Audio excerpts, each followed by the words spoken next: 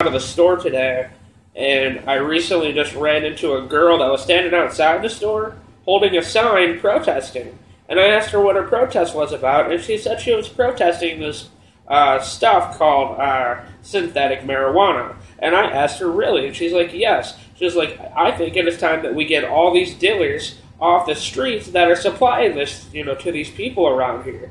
And I looked at her and I said, well, honestly, I mean, you can't really blame the dealers. I mean, if someone goes out and buys a bottle of fucking bleach and people want to pay $700 to drink that fucking shit, can you blame the fucking dealers out there for selling this shit? That's just like any other fucking drug. I'm sorry. But okay, now back onto the topic of this shit. For those that don't know what I'm talking about, basically I'm talking about this plant. It's made of usually of a red clover or like a blue lotus and a bean, a bay bean is what it's usually made out of. And it's sprayed with a fucking chemical compound called JW-018, whatever the fuck that means. The name is really usually actually known as either Fake Bake, K2, Spice, and all other kinds of names around there.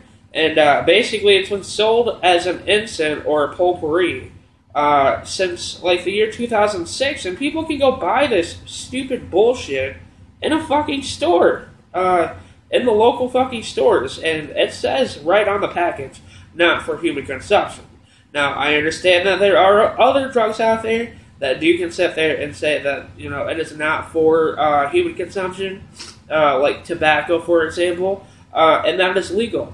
But at the same fucking time, these motherfuckers actually go ahead and smoke it. And, I mean, basically what I'm saying, it makes me look like this. No joke, dude. It really makes you act like that. I mean, I've lost personal friends, friendships over this fucking bullshit. Also, I mean, the lady even told me that it was a form of synthetic weed.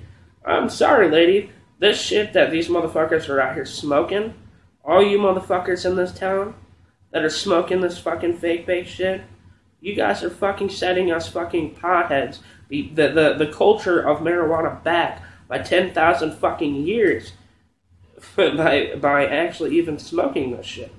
So, unfortunately, I really do not even think that you should call it synthetic marijuana, because that is fucked up.